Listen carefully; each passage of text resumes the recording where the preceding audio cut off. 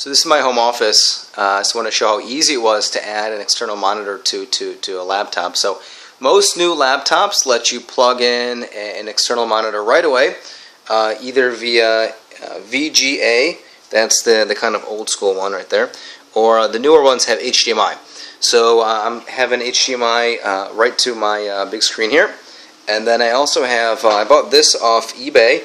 It's a USB 3.0 to HDMI, so I have that running to that screen.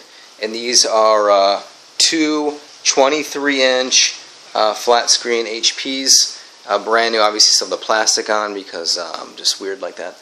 But yeah, very easy to add. You can easily drag and drop things between screens. So I can like bring this over here, and if I want to put it back again or bring it to this screen. Yep, it's all very easy, it's all fluid, very nice.